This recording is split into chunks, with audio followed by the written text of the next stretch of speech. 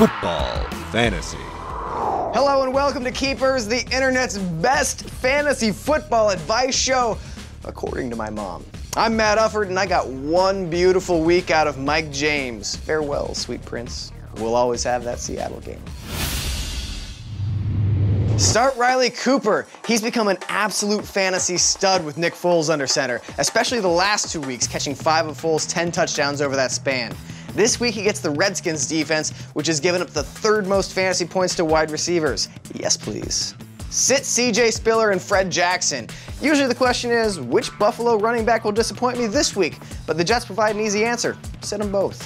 New York is best in the NFL against the run in both yards per attempt and yards per game, and they're coming off an extra week of rest and preparation. Start Ben Tate. With Arian Foster out for the season, the long years of having Tate as a handcuff have finally paid off. Tate has 7 games to up his value before his contract ends, so expect him to run hard despite the injured ribs. Sit Colin Kaepernick. Over his last 3 games, he's averaged barely 150 passing yards with just 1 touchdown.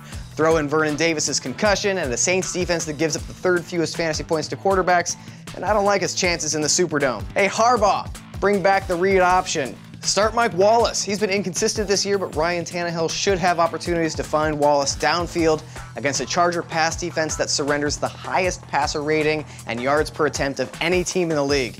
And the Chargers' cross-country trip to South Florida doesn't bode well for a team that, in 5 road games, has allowed opponents' top receivers to rack up 700 yards. Boosh! That's analysis. Sit Stephen Ridley. Shane Vereen could return this week to take away some touches, but even if he doesn't, it's best to not start backs playing against Carolina right now.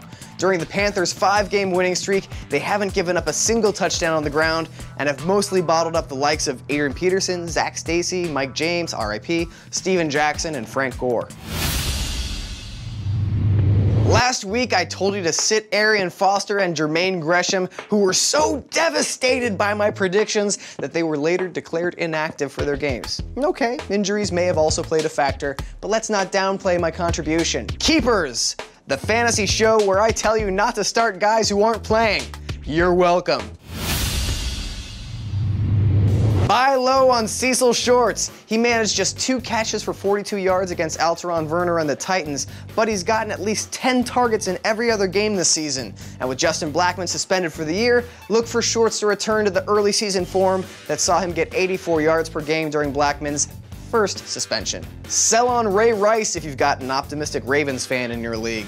With his nagging hip injury and Baltimore's shoddy run blocking, Rice doesn't have a single game topping 3.5 yards per carry this year. He also hasn't hit pay dirt since week 5, and John Harbaugh has hinted that Bernard Pierce will be taking more of his playing time. Buy low on Eli Manning. After throwing 15 interceptions in his first 6 games, Manning seems to have gotten it together with just 1 pick in his last 3. All Giants wins, by the way. With the return of Andre Brown and a healthy run game, Manning will have more time to pick apart the other terrible defenses in the NFC East. Sell high on Tavon Austin. Austin exploded for 3 huge touchdowns in Indianapolis. Don't go chasing that box score. Austin only played 15 offensive snaps against the Colts, and the fact that he got more touchdowns than catches isn't exactly a sustainable model for success.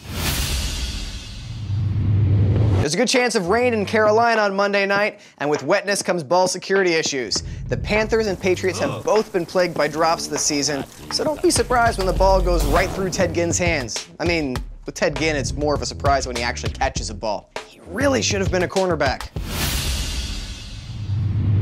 Hire Bobby Rainey and fire Bryce Brown. It looks like Rainey will be the next man up after another season-ending injury in the Bucs' backfield. Rainey made the case for a start with 56 total yards and a TD in the final 3 quarters, while also having the advantage of not being Brian Leonard. Bryce Brown, meanwhile, hasn't done enough with his 5 carries per game to merit any more touches in Chip Kelly's offense. Drop him. Hire Michael Crabtree and fire Greg Jennings. Crabtree could make his season debut as soon as this week, and in case the long layoff made you forget, he was good for 85 yards and almost a touchdown per game in his last 12 games, including playoffs. He's certainly more worthy of a roster spot than Jennings, who's averaging 32 yards per game without a score in the last 5 weeks. Hire Rashard Matthews and fire Randall Cobb. Oh, poor Randall Cobb. He's not even eligible to return until week 15. Even if he does make it back for that one, it's no guarantee that Aaron Rodgers will be his quarterback.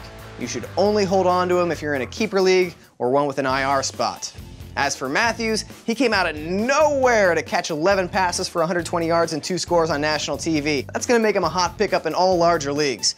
Even if his production falls off from his breakout game, his rapport with Tannehill should make him a reliable play in deeper leagues. That is all for Week 11 of Keepers, your outdoor activity of the week. Take a trip to somewhere exotic. Or just put on a tropical shirt, go for a walk, and think about all the money you're saving. Nailed it. Set your lineups. See you next week.